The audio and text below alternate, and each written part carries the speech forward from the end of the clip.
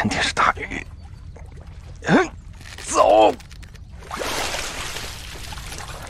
小殿下，小殿下，你这是怎么了？哎，小殿下，小殿下。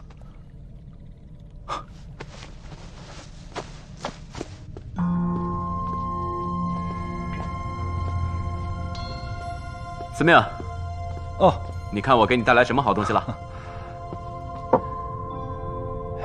有劳了，没事。与你借药还得让你走一趟。没事没事。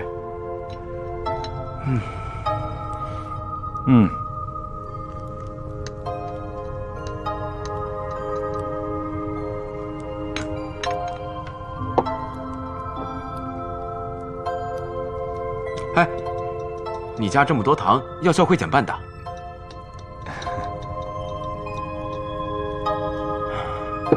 司命，你说你这不惜欠下许多的人情债，又讨了这么多疗伤圣药，这是为了天宫哪位女仙这样精心炮制的呀？孽缘呐，都是孽缘。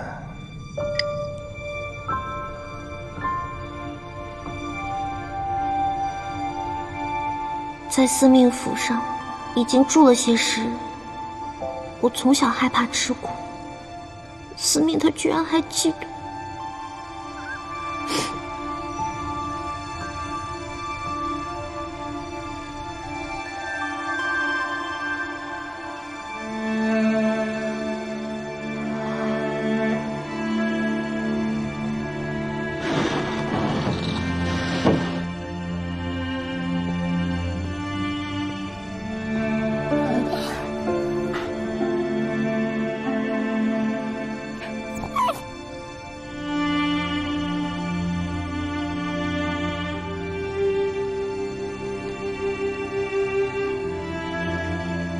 我诚心诚意地讨教一句啊，作为一个道行不浅的地基，你是怎么把自己搞到这般田地的？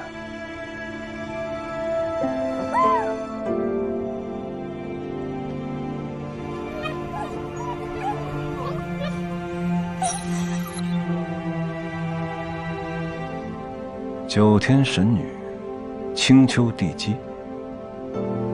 哼，唉。 这2000多年的执念，是否已经到了应该放弃的时候？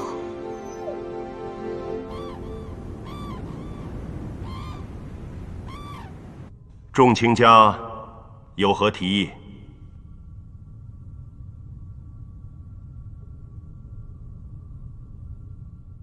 回父君，帝君的帝后之礼，应当从长计议。此番定要彰显我天族的神威。 禀天君，魔君旭阳此次突然提出联姻，居心叵测，难保不是他魔族的缓兵之计。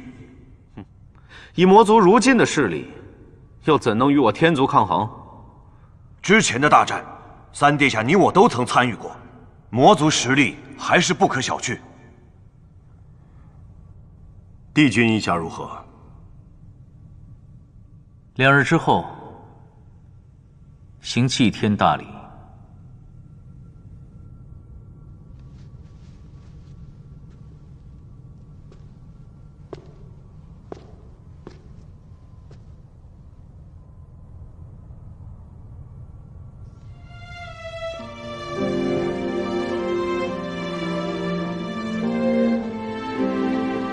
送帝君仙驾。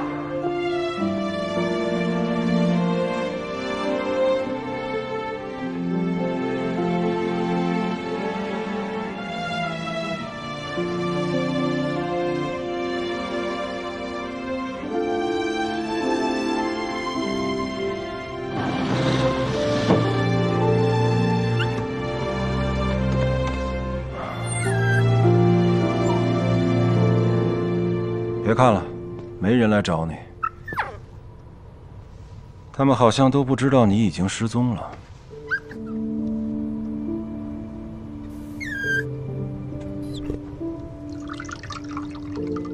我闲着也是闲着，到113天探了探你的事儿，说是伤了那个魔族的公主，就被帝君给关起来了。哎，你这个伤不会就是那个公主报复所致吧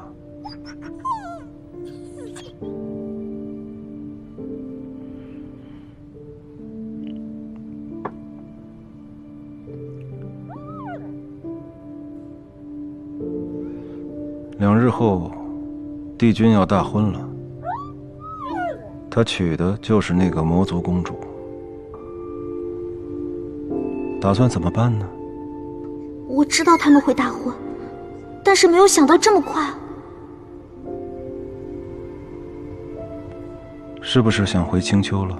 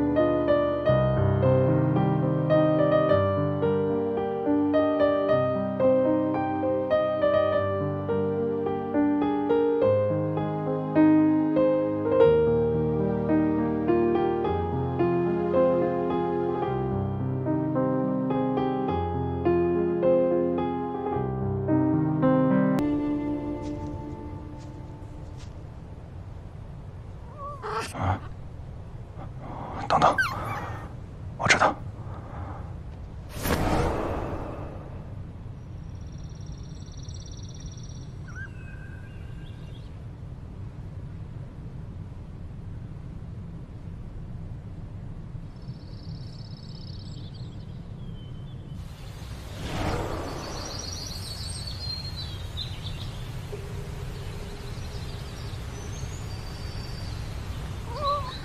这是我的纳凉亭。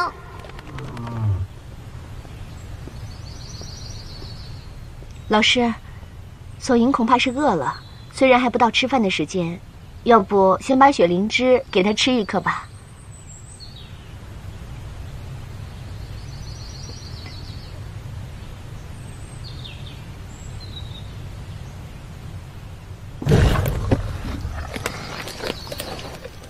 俊美的男主人，美丽的女主人，